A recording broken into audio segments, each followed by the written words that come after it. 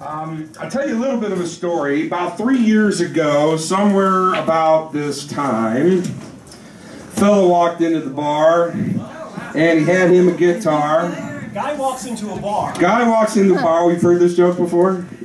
And the song. And he said his name was Rick. Said he had a couple of songs he wanted to play, and although I didn't think he looked real nervous, he tells me he was really, really nervous. I was nervous. He still says he was pretty nervous. And he played his 3 songs, and you know, I actually, my memory is really, really pretty poor about these things. My hard drive fills up really quickly. But in any case, this is Mr. Rick Barr right here. Give him a big hand. Yay! And I remember saying something like, you know, wow, these are great songs. They were his own songs. I don't know if you sang your own songs or covers. A couple of them, yeah. But eventually I got to know that he was a songwriter as well and written his own song material. And I said, dude, you gotta do this more. You gotta come back, and you gotta get a better guitar, man. If you're gonna do this, get your guitar you can plug in and make it your tool and go out and make it your life, man. Do this music because it's something that you definitely have a talent for. And he said, Tom, you're full of shit. Oh, he got you on the first go. He said, you're full of crap. I just wanted to have a beer, play a few tunes, see what it was all about. But then he came back. He came back and he did it again, and he came back and he did it again. And I even had him playing bass at one point. He was playing bass guitar up on stage, and then eventually I had him in front of the band behind him, played a couple of his tunes. And I think every time he came up on stage, it sort of convinced them a little more and more and more that, you know, maybe this is something that he should take on as something in his life to expand his music and expand his talent, creativity, and certainly he's done that, because since then, he tells me, because he keeps track of this stuff for all of you that know him, he's done this like your 241st show? Yes, 241st time on stage. 241st time on stage. Gotta keep track, guys. And Really important. And you've done 170 something shows? Open mics. Open mics? Right, yeah. Okay. And those are just open mics. Then you've got the actual shows that you've done.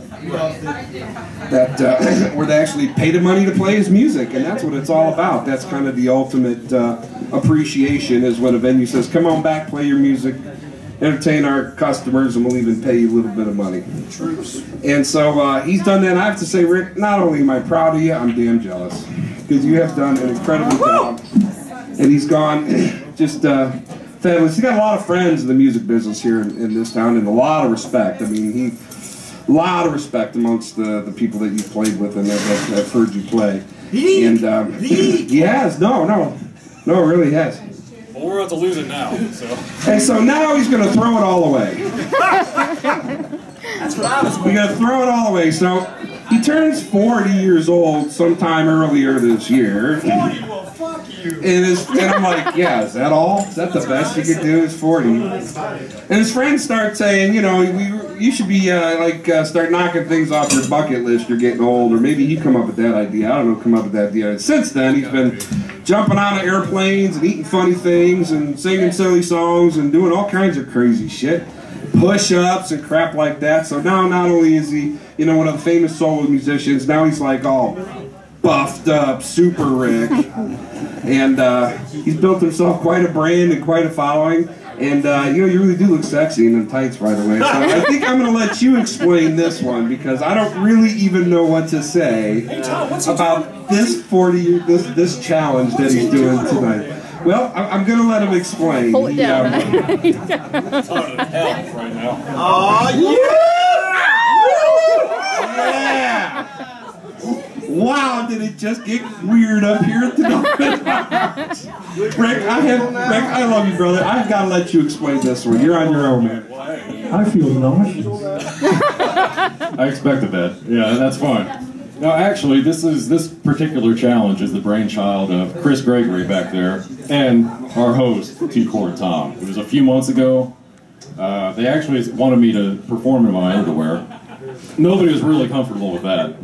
But then my sister Kelly said, well, how about doing it in a dress? And I felt great about that. That was just such a great idea. And so not only did I take her idea, I took her dress. This is what, from 20 years ago? Yeah. So I'm performing in my little sister's dress. And it fits wonderfully, I must admit. That's You wear pretty that. hot. That is pretty damn sexy. Thank you. So yeah, this is it. And to complete the challenge, I just have to play a few songs, but I'm going to play, for about 20 minutes or so. And you're donating to who? Well, that's right. You see, the point of these challenges too is to have fun and be weird, but I'm also donating to charity every time I complete one. So tomorrow I'll be donating to the Breast Cancer Foundation. All right. Woo! It is definitely for a good cause. Even if I embarrass the hell out of myself and do stupid shit like eat 12,000 calories in a day. Or 10,000 push-ups in a year. 100,000. You really abused 100,000. Yeah. Sorry, 100,000. It's like 10,000 a month, right? Yeah, exactly. Something around that. Yeah. So anyway, I'm glad to be here. And again, T-Court Tom, he is really responsible for me still Don't being... blame it on me. Not for the dress, for being up on stage and doing all that I've done the last 3 years. It all started here, and he's been a great guy, a great friend. Yay! Tom's always been very supportive to everyone. Congratulations to you on all the shows and all the success that you had so far. So, we've got to follow through on this. You actually have to sing some songs, which is probably the easy part. I'm still hotter than shit. He took his thing off there. Alright, we'll try. Alright, let's get this thing going.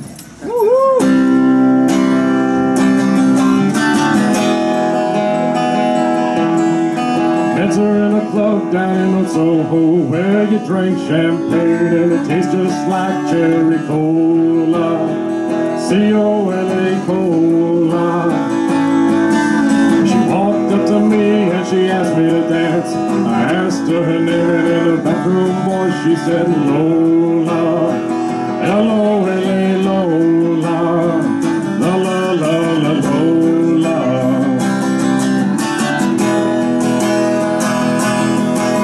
I'm not the world's most physical guy, but when she squeezed me tight, she nearly broke my spine. Oh my Lola.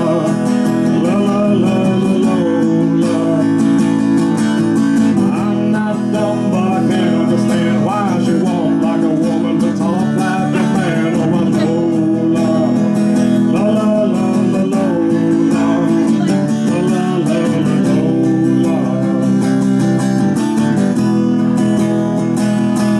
Well, we drank champagne and danced all night under electric candlelight. She picked me up, put me on her knee, said, dear boy, won't you come home with me? I'm not the world's most passionate guy, but when I looked in her eyes, well, I almost fell for my Lola. La la la la Lola. La la la la Lola. Lola.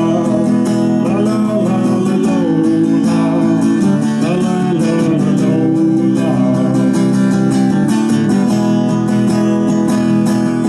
I pushed her away. I walked to the door. I fell to the floor. I got down on my knees. I looked at her and she at me. That's the way that I wanted to stay, and I always wanted to be that way for my Lola. La la la la Lola. Girls will be boys and boys will be girls. It's a mixed up, muddled up, shook up wood, except for Lola. La la la la Lola. I left home just a week before. I'd never ever kissed a woman before. Lola smiled, took me by the hand, said to me, boy, gonna make you a man. I'm not the world's most masculine man, but I know I am, and I'm glad I'm a man. So is Lola. La la la la Lola. La la la la Lola. Lola. La la la la Lola. La la la la Lola.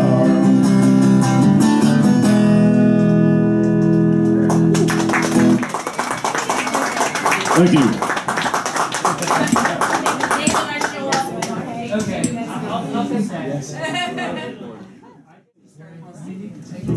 Do a little Johnny Cash for you. I do. No, that's the first.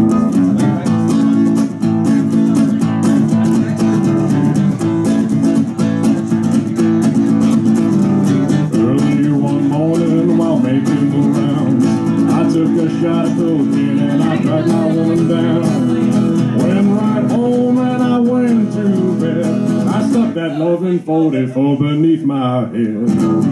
Got up next morning and I grabbed my gun, took a shot of cocaine and away I run. Made a good run, but I ran too slow. They overtook me down in Juarez, Mexico. In the hot joints, taking my pills, in walked the sheriff from Jericho Hill. He said, Willie Lee, your name is not Jack Brown. You're the dirty hack that shot your woman down. CSO, yes, my name is Willie Lee. If you got the warrant, just to read it to me. Shot her down because she made me sore. I thought I was a daddy, but she had 5 more. When I was arrested, I was dressed in black. Put me on a train and they took me back. Had no friends but took over my bail. They slapped my dried up carcass in that county jail. Early this morning, I spied the sheriff coming down the line. And he coughed and he cleared his throat. He said, come on, you dirty hack, into that district court. Into the courtroom my trial began, when I was handled by 12 honest men. Just before the jury started out, I saw the little judge commence to look about. About 5 minutes in walked the man, holding the verdict in his right hand. Verdict read murder in the first degree. I hollered, Lordy, Lordy, have a mercy on me. The judge, he smiled as he picked up his pen. 99 years in the Folsom pen. 99 years underneath that ground. I can't forget the day I shot that bad bitch down. Come on, you gotta listen to me. Lay off that whiskey and let that cocaine be.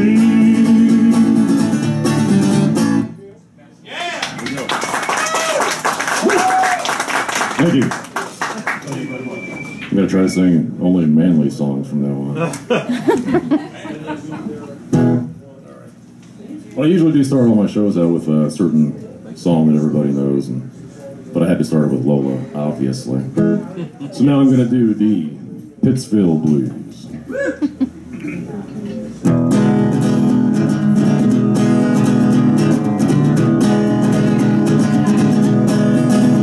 Well, I'm going down to Pittsfield and I lose my mind. Well, I'm going down to Pittsfield and I lose my mind. When I find myself in Pittsfield, afraid of what I'll find.